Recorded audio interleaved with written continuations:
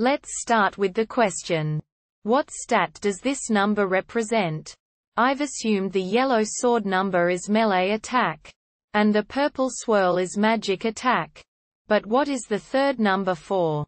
I've highlighted it in the screenshot. So how can we solve this?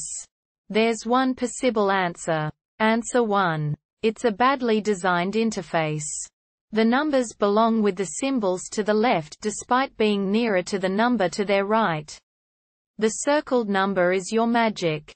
In the screenshot you have 84 health, 18 melee, and 16 magic.